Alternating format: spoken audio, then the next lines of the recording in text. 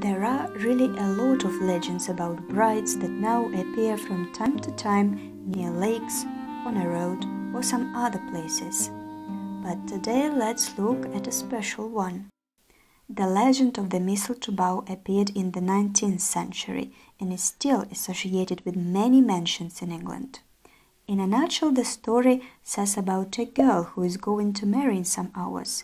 During her wedding breakfast, she starts playing a game of hide-and-seek with her friends, or just is trying to escape from the crowd and to find a quiet place. She goes into a chest and hides there, but can't get out of there. Everyone starts searching for her. They sought her that night, and they sought her next day, and they sought her in vain, while a week passed away. In the highest, the lowest, the loneliest spot, young Lowell sought widely, but found her not. And years flew by, and their grief at last was told as a sorrowful tale long past. And where Lowell appeared, the children cried, "See, the old man weeps for his fairy bride." So it turns out that the bride dies inside that chest because of obvious reasons of hunger or thirst. Her body is found only after many years. Well, it wasn't already a body, it was just a skeleton in a wedding dress. The location where this terrifying story took place is still unknown. However, the interesting thing here is that there are really a lot of places in England that claim that that legend, that story happened exactly there. And some of such locations even still represent that chest that the bride was found in. In Hampshire, for example, there is a well-known Bramshill house that is claimed to be one of the most haunted houses in England.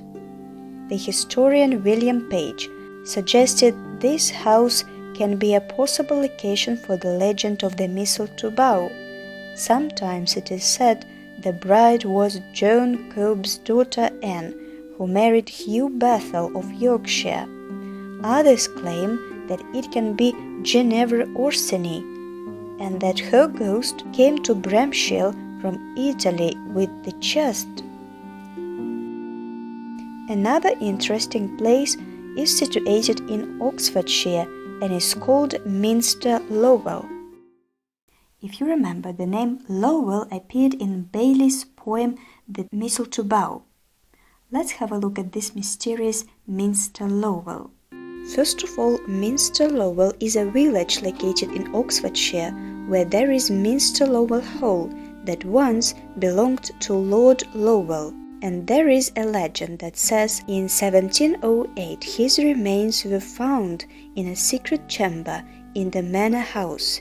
It is believed that escaping from a battle, the Battle of Stoke in 1487 to be precise, he had hidden himself there and then died of starvation. This story, this legend, is extremely similar to the legend that we are talking about. Which one is true is up to you to decide.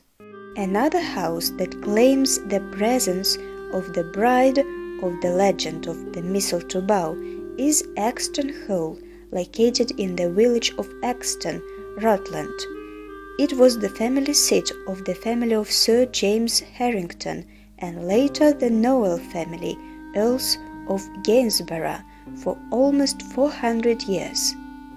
Nowadays, the hall is still used by Henry Noel, Viscount Compton, and his family, and is not usually open to the public.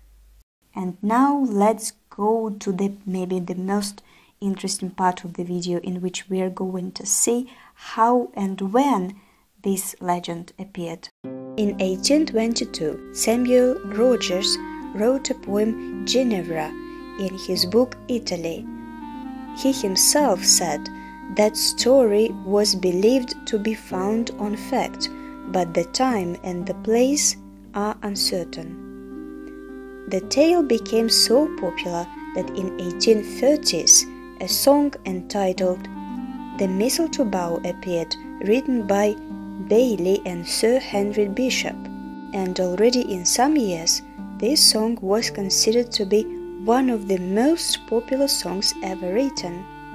The story also appeared in the short story collection The Mistletoe Bride and Other Haunting Tales by Kate Moss, and not long ago, by the way, in 2013. There are film versions of the legend as well.